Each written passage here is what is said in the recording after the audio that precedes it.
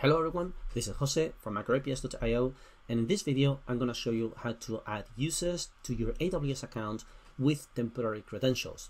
So traditionally we would add users to AWS using IAM. So we would create in the dashboard, we would create user profiles directly on that service, and to get access to the API we would issue keys for those users. Now the intended practice is that those keys would be rotated every so often, so that if those keys get leaked, then people who get access to those keys wouldn't have unfettered access to your account for a long period of time. In practice, those keys were not rotated that often. They were very long-lived keys. And so to prevent these issues, what AWS has been recommending for a long period of time is that we create users with short-term access to the account and the API.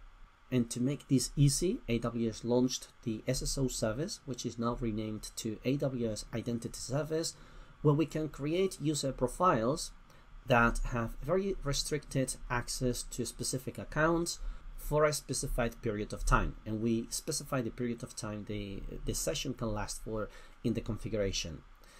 And so this is great news from a security point of view. It means if those short-lived credentials get leaked, people who get access to those credentials will get access to your account only for the duration of the session. Once the session expires, those credentials are not useful anymore. And so I still see a lot of organizations adding users to AWS using IAM directly, and so I thought I would put together a video walking you through the steps to add users to AWS using the Identity Center so that your users only have temporary access to the console and the API. So without further ado, let's get on with it. So if you go to it is IAM Identity Center, so you go here. If you don't have that enabled on your account, you will get a view that says enable for your account. It will ask for some configuration. My recommendation is configure it to allow organizations, so to be able to have other accounts linked to your main account. That could be useful sometime in the future. So once you configure that, you will get this dashboard and you can create users. So I have one user created here. I'm going to walk you through the process of creating another user. So let's say we create another one, which is Jose Test, and then for the email we're going to say hello at microapis.io, hello at microapis.io, and the name is going to be Jose Aro Peralta. We're going to click next. I have a group already defined in my Identity Center. I'm not going to select it. I'm going to show you how to create one. So we click next, we add the user. All right, so now I'll have to go to the my email account to verify the user. I'll do that in a moment. Let's create another group. So we're going to say create group, and we're going to give it a name, admin test, and we're going to link it to Jose Test. And so we create the group. All right, so that's the group, admin test. And now we're going to go to permission sets. All right, so we have one defined here that I created before.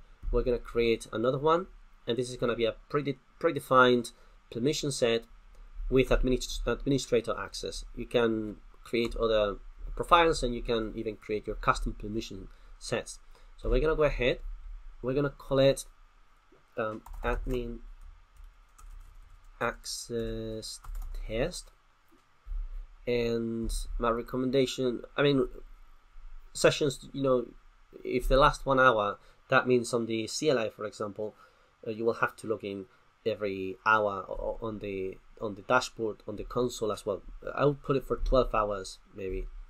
I think it's more convenient for 8 hours, a full working session. So we click next, and well, this is not the time to submit feedback. We're in the middle of that tutorial. So, all right, so that's our permission set administrator access test. Now we're going to go to accounts. So we're going to click here. We're going to say assign users or groups. We're going to click on admin test, which is the new group we are setting up. We click next, and we're going to give it this permission set that we defined before to get access to the account. We click next, and we confirm this configuration.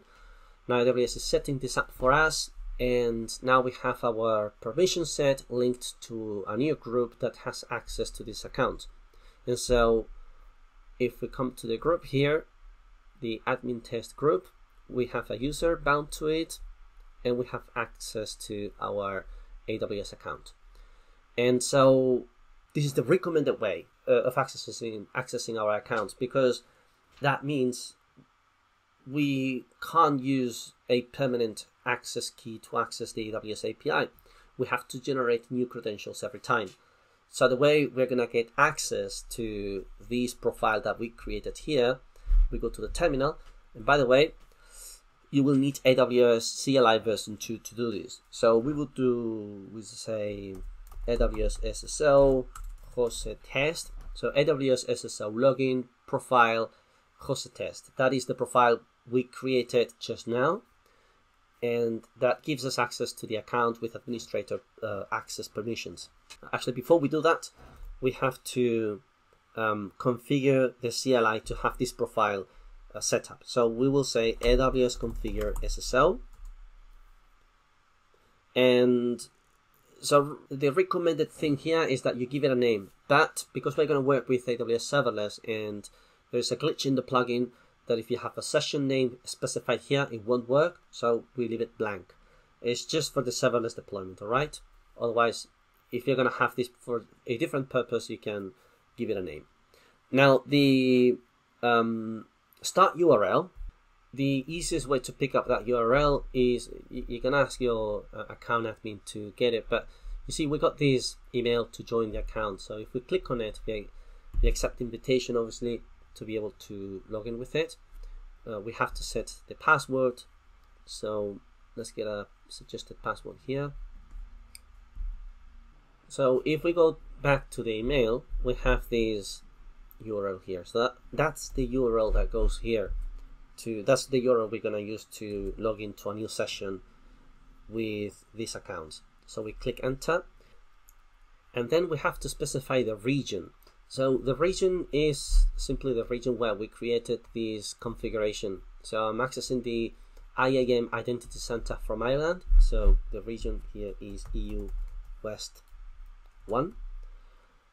And so that creates the configuration. Now I've got a prompt in the browser, which I'm going to put here. And so, you know, when you log in with the CLI, it's going to open this prompt here, which is for you to confirm access to the CLI. It's telling you someone is requesting access to this. Can you please confirm that the access can be granted? And so you confirm the access, and now we have our we have a session active here to access the API with that profile. And so, you know, the configuration so far has been for the Identity Center, how to call the Identity Center to log in and create the session. And now is the default configuration to access the API. So in my case, I do deployments to EU West 1. So that's going to be the default region where I want to manage resources.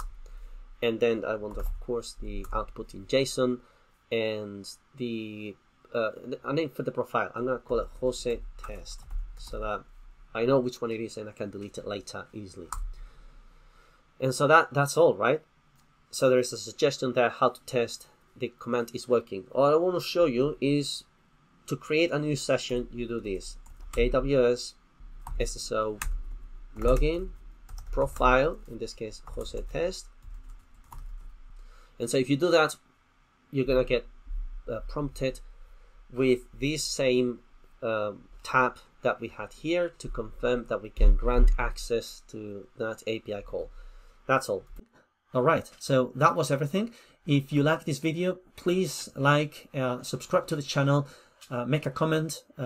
If you're interested in learning about other topics related to Fast API, Python, or APIs or web development, please leave your suggestions in the comments. Share this video with anyone who might benefit from it, your colleagues, your friends or family. And if you want to learn more about API and web development in general, or working with Python or API security, check out my website, learn.microaps.io. I'm currently working on a whole series of courses about API and web development. I'm going to be uploading them very soon. And so if you want to learn more about these topics, check out the page. And if you have suggestions or you wish me to create courses on specific topics, leave your suggestions in the comments and I'll see what I can do. Thank you so much and see you soon.